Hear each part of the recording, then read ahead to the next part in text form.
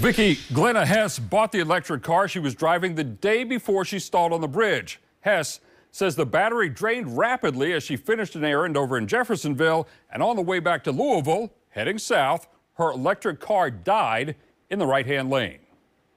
It's the afternoon of March 1st, a regular day for Glenna Hess, when suddenly I'm on the bridge and the car just totally stalled, saying there's no power left. the battery powering her electric car is dead, but the accessory battery is still alive, so Hess is able to activate her emergency flashers.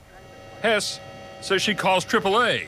An operator tells her to keep her seatbelt on until help arrives. I called my husband and I'm like, I'm scared to death because, you know, the traffic.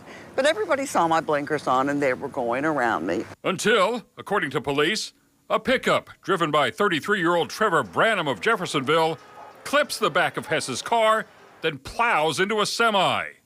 Branham is facing 4 counts of wanton endangerment, as well as operating a motor vehicle with a suspended license. The chain reaction sends the semi through the pedestrian rail and over the edge, where the cab, with the driver still inside, is left hanging high above the Ohio River. Hess, who says she was briefly knocked out, comes to and exits her car. I got out, and that's when I looked over my shoulder and I see the semi.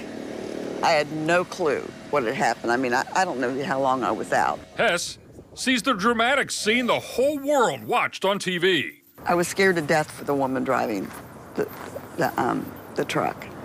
And in her behalf, she saved so many lives because she swerved over, but probably thinking, if I can, that bridge will stop me. Which it did, kind of.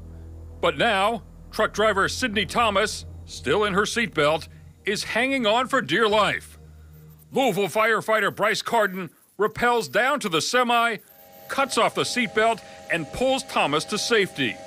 Hess, with only minor injuries, watches it happen and says it's a miracle no one was killed. I can't say enough for the first responders and for the truck driver because they did so much to save lives that day.